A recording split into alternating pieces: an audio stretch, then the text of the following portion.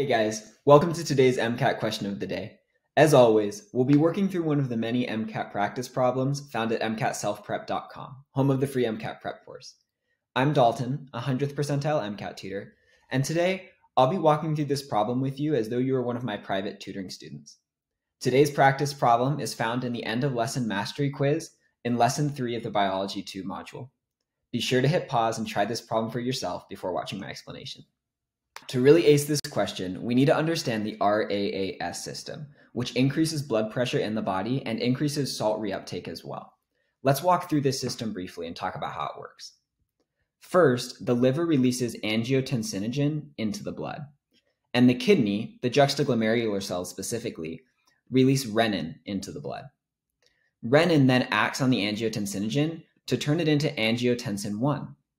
Later, angiotensin-converting enzyme, or ACE, will act on angiotensin 1 to convert it into angiotensin 2.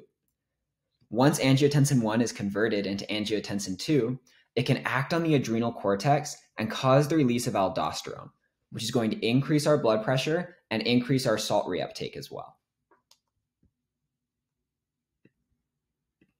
Perfect. Now let's come back to our question and see what we can figure out. Essentially, what's going on here is we have a patient that has low blood pressure, and we want to figure out what might be the cause. We send them in for some lab results, and we find out that the liver function is normal. That's important. Renin secretion is also normal. However, the blood vessels aren't constricting the way they should, and we have limited salt reuptake. Let's go through our answer options. First off, atherosclerosis of the arterioles. Okay, that's going to be a distractor option because while that option may affect the blood pressure, it's not going to affect our salt reuptake. So let's cross that off. Next, low angiotensinogen levels. Well, we know angiotensinogen is produced by the liver, and it seems like liver function is normal. So I'm going to guess that we have plenty of angiotensinogen, which means that's not the right answer.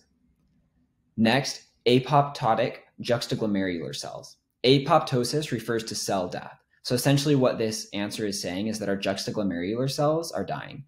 But it looks like renin secretion is unimpaired, and we know it's the juxtaglomerular cells that release the renin. So this can't be the right answer option either. That leaves us with the last option, dysfunctional ACE protein, which makes a lot of sense because we're getting angiotensinogen and we're getting renin, which means we're getting angiotensin 1, but if the ACE protein isn't working, then we won't get angiotensin 2. So we won't get aldosterone and we won't get an increase in blood pressure. We'll have low blood pressure. So this is going to be our option. Let's check it. Okay, perfect. For more MCAT questions of the day, be sure to subscribe to this YouTube channel and enroll in our free MCAT prep course found at MCATselfprep.com. If you'd really like to maximize your MCAT score, be sure to check out our elite tutoring services and request a free consultation with any of our available tutors. We'd love to chat with you about your situation and how you can maximize your MCAT score. We look forward to hearing from you, and we'll see you next time.